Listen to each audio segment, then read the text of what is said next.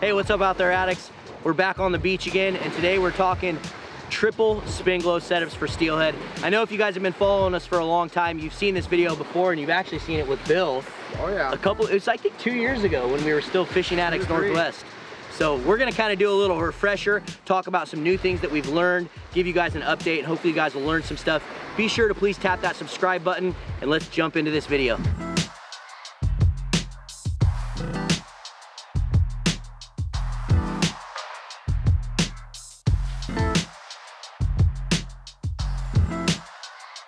All right, guys, so first off, I wanted to introduce Bill. This is Bill with Millennial Coons.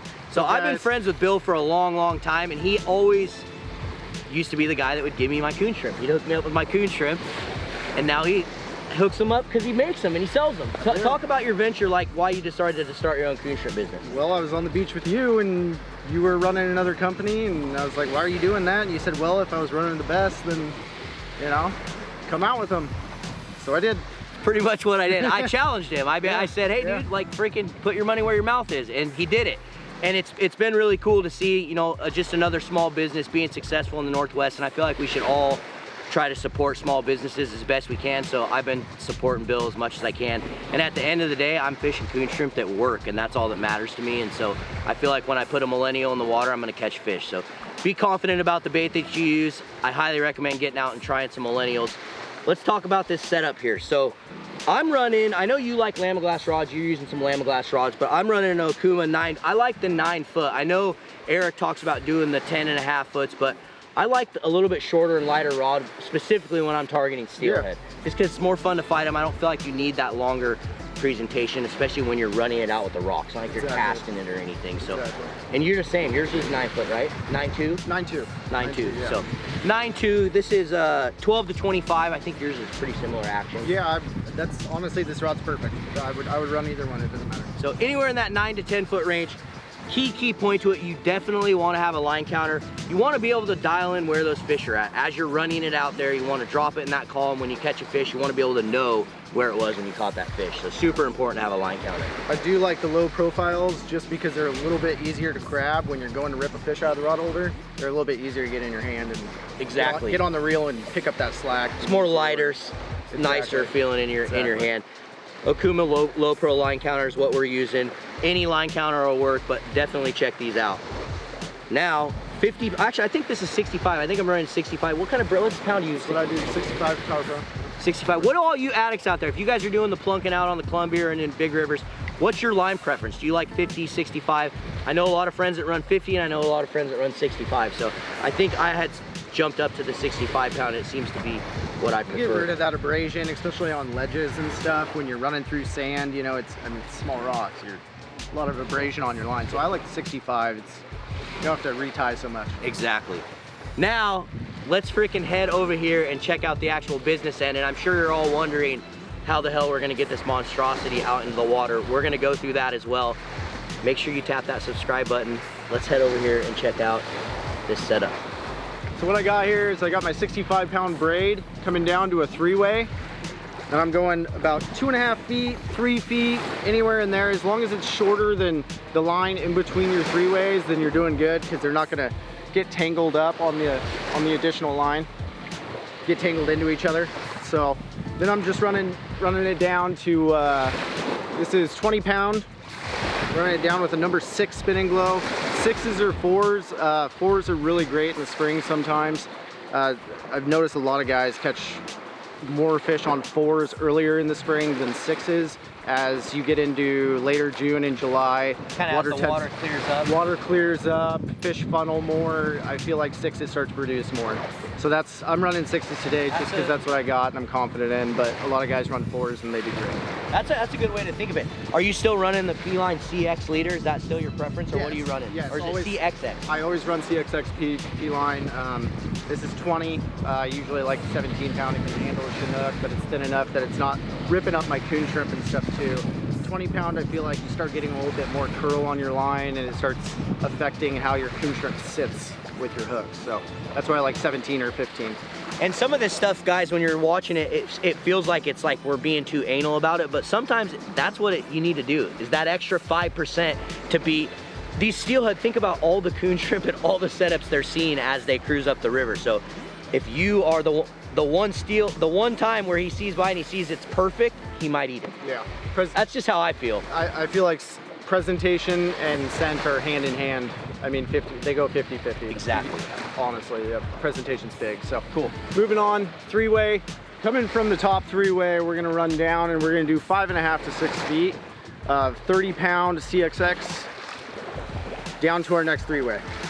The reason I'm doing 5.5 to 6 feet is I feel like in the spring or early summer, it's more effective to have a wider spread as opposed to later in the summer where the fish funnel more and water temps come up and water gets clear.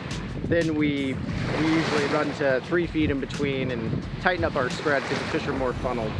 So 5.5 feet down to our next three-way, and then again 20-pound down to our size 6 spinning glow and a 1/0 mustad hook.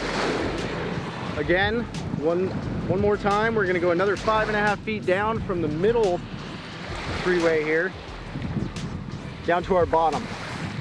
Again, 20-pound, same setup all the way down, guys. I just lost my coon shrimp down on this one. I'll have to retie it, but same setup.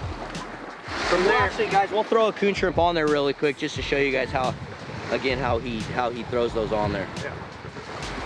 So from your bottom three-way, I send my spinning glow off the middle, and then to your bottom, we're just running like, yeah, I don't know, maybe that's 16 inches to the rock. Sometimes I do 8 to 10.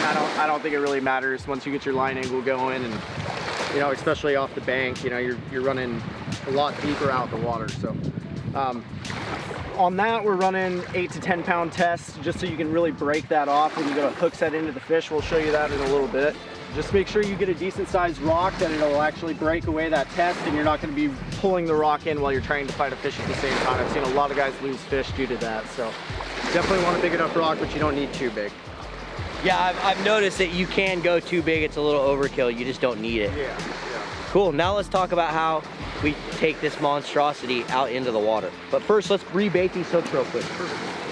So right now we're just gonna kind of sift through the jar. There's lots of good shrimp here. I mean, you know, we're chasing steelhead. There's sockeye in the river. You don't necessarily need to pick through it. These are all gonna catch.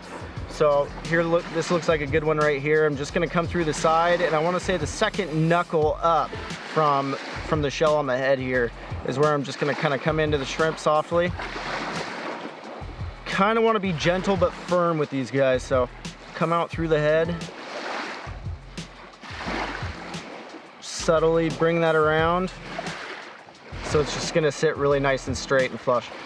And we're gonna feed some line out here of your egg loop, hook that tail, snug it up, and this is kind of the reason I don't really care for 20 pound too much. That's why I run 17 to 15, but that'll do. And you got a nice bait presentation. Now talk spin glow color. Are there ones that you prefer, or what do you think on that? I definitely use a lot of blacks.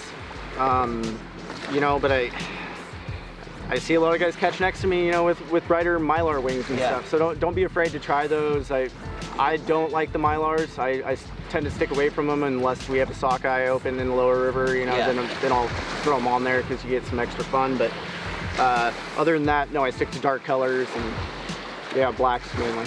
Cool. All right, now let's freaking move on to running this thing out into the water. Hey, Charles, you want to run this guy? This is what happens, guys, when you don't pay attention. Charles just ran over his own line. So now the evening just got a lot more interesting. Let's go down here and check it out. What'd you do there, bud? I thought I ran over my own line. I thought you had like a freaking ripper Chinook on. Where is it? Dude, did it get in your prop? Where is it at? It's under his skag. No, it's in the prop. Not that bad though. Oh my God, dude. How is that even possible?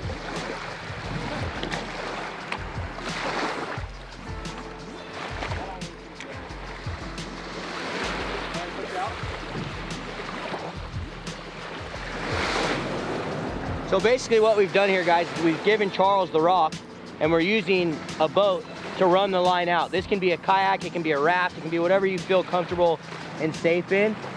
It's nice to do it in a boat because then you can find the ledges and stuff with the fish finder and really drop it good. Charles, drop it off that like 12 to 14 foot ledge. Should be like right in there somewhere. I remember we used to drop at 160. I should just tell him to drop at 160. Keep going a little bit. Right there. That's 160, 16 feet, is that what he said? I think so. Yeah. So then when he drops the rock, he's gonna let it go, and I let it free spool. You let it free spool? Yeah. So I'll usually let it free spool, boom, right there. You feel it hit bottom, and then you're just gonna take the rod holder, and then talk about, Bill, what you do now once it's in the rod holder. Yeah, so all I do now is I'm just gonna kind of let it settle for just a second. We got a little tension on there. I'm just gonna kind of feed some line in there. But you wanna be delicate because you're only running 8 to 10 pound out there. So we're just gonna feed a little bit in, load this rod up, get it to where the line's pretty tight but not too tight, and that'll do it about right there. So, and what's nice about the way this is set up is what I've seen happen so many times is the fish hits it so savagely that the rock breaks and the fish literally hooks itself. So by the time you get to your rod when you're running halfway down the beach, the fish is on and you pick it up and you got him. Yep. So that's one scenario. Another scenario is talk about what you need to do, Bill, and let's not break the rock because I want to actually try to catch a fish. Yeah. But talk about what you would do, you know, pulling the rod if you were getting bit and the rock hadn't broke. You know, like setting the hook. Setting the hook. So what's normal practice? So normally we'd put a bell on here. Got a bell in my pocket. Grab a little stick off the beach or something and stick it in an eye. I like these little bells better rather than the big ones because it doesn't mess with these really expensive rods and mess up my eyes. When the rod goes down, you hear your bell ringing, it's pumping, you know, it's going. You know, I run up, I grab my rod, I pull it up, and I'm gonna set hook and do a quick, I'm gonna put my thumb on the spool if it's not already taking line, which sometimes they are, but most of the time not. I'm gonna put my hand on the spool and then lift up and do a hard, good steady hook set and then reel down on it. See if the fish is there. From there, I mean, pretty much you fight the fish and get it to the bank. That's when the fun starts. Yeah. So what he's talking about is you can basically find, like, you're just gonna find like a little stick, and I kind of agree with him. Eric uses those ones that you hang onto the rod, but I actually prefer these bells better. You just find a little stick, attach it to the stick, and then Bill, you just find one of the eyes and stick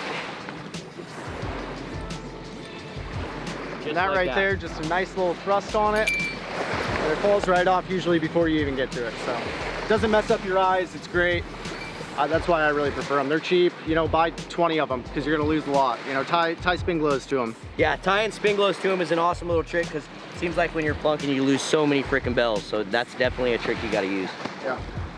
So that's pretty much it, guys. That's the setup. That's how you get out here and target these with 3 spin glows. The advantage to this is that you're covering such a wide water column, such a wide range of water. You know, so any fish that's moving through those areas, it's gonna see your stuff. So that's why it's so effective, and a lot of times that's why guys will fish this rather than be in their big 22 or 24 foot boat fishing on anchor. We have 4 guys on the beach. We can sit here, have a good time with the dogs and kids and whatever. And run all different lines. Stagger them and build a wall.